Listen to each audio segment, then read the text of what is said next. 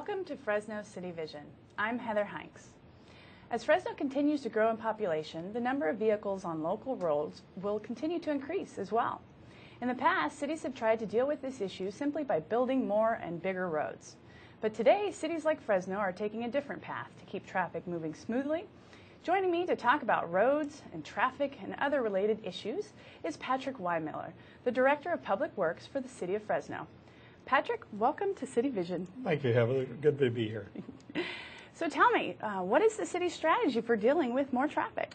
Well, we have been developing a state-of-the-art computer-based fiber network that is going to help us by making better use of the roads that we have. We are introducing the intelligent transportation system, and that involves traffic synchronization and other elements that help to make sure that residents get around the city more easily and with less delays. Tell me more about that system. How have we been expanding it? Well, we initially introduced the ITS, the Intelligent Transportation System, on Blackstone Avenue and then on Herndon, and the Herndon's been the corridor that's had the most success and we've received the most praise about. It has come about helping not only in enabling traffic to get around easier, it helps people save gas. It definitely cuts down on the pollution in the environment. It's been our biggest step forward in cleaning up the air in the Central Valley. So tell me, what does it do on Herndon Avenue? They can get from start to finish, no stops? Right now, if you go from the east end of the city, which is at Willow Avenue on Herndon, out to 99, it's possible to make that without hitting any red lights. Or if you do hit a red light or two, it'll be a pretty brief stop. It just depends upon what's going on with the balance of the traffic and how the system is moving traffic along. But several times that I've driven it, I've been able to do it without having to do a stop, and I've had that reported by other folks as well. How convenient. Can you give me other examples of this intelligent transportation system? Well, like I said, we initially introduced it on Herndon and Blackstone. We've expanded it already to include Kings Canyon, Clovis, and Chestnut. And Cedar. We're going to continue expansions in other areas in the coming year. We have other Shaw Avenue and Friant underway, and we'll be doing others in the future. Bullard and McKinley and Belmont and other streets that will be coming in the future. We've been at this for quite a few years now. Tell me more about how it's monitored and how we manage it as a city. Sure. Originally, we came up with this concept of building a traffic operations center that could monitor the entire city traffic circulation, and that process began in 1995 and became a reality in the early 2000s. So we currently do have a traffic operations center that's able to monitor this. The same people that work there are the ones that are developing the system, doing the engineering and design work that help to expand this program and will into the future.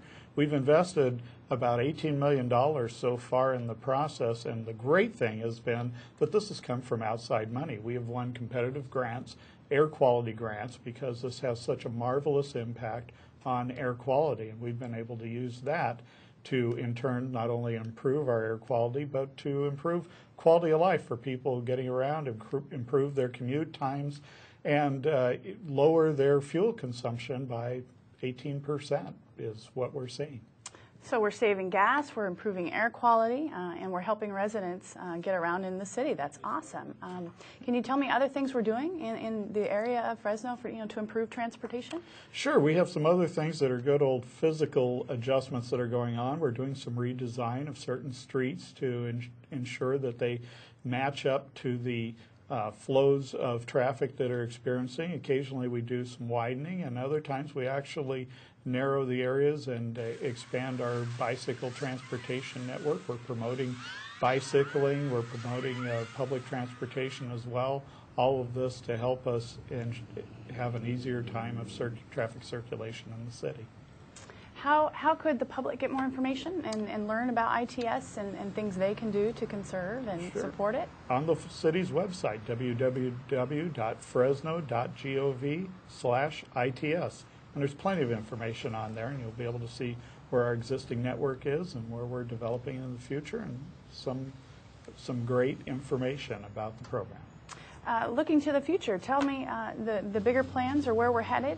Does it require more competitive grants? You know, how do we continue achieving this success? We do continue to go after grants. We probably have another $22 million worth of work that's programmed out that we have to land the money in for. But we're also having to recalibrate some of the work that we've already done, which is a sign of success. Herndon became so successful that with the added traffic, we now have to recalibrate to adjust for the new larger traffic, because people otherwise might take alternative routes when they thought Herndon was too difficult to travel on.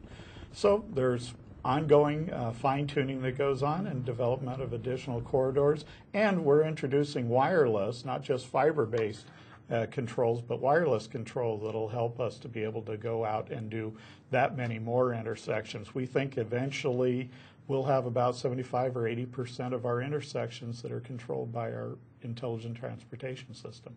And that requires staff behind the scenes, or it's now connected and we can operate efficiently with less staff? How does that work? We can do it with about the staff that we have. If we just continue the building blocks as we go forward. Our annual maintenance cost is around $700,000 a year, and that includes all the staff costs and equipment and the like. So it's actually very affordable for what it's delivered. If you looked at people are saving millions of dollars a year just on gasoline costs that are benefiting from the transportation system. So it's a very good payoff on our investment. Any suggestions to the viewers that they can do, in their environment to meet those goals? Reducing air pollution, following different paths that you might have improved that they aren't aware of. Well, again, if they go to their website, fresno.gov/ITS, they can look at where the corridors are, and they'll do better by following along on those corridors that are developed. And we do encourage bicycle riding when that's practical and reasonable. It's healthy, and it helps the environment, helps people get fit. Thank you very much, Patrick, for coming today to talk about the city's transportation strategy. It sounds like we're making incredible progress, and we appreciate you. My guest today has been Patrick Wiemiller, the Director of Public Works for the City of Fresno. If you'd like more information about the city's intelligent transportation system, you can find it on the internet at www.fresno.gov/ITS. That's all we have time for today. I'm Heather Hinks. Thank you for joining us this edition of Fresno City Vision.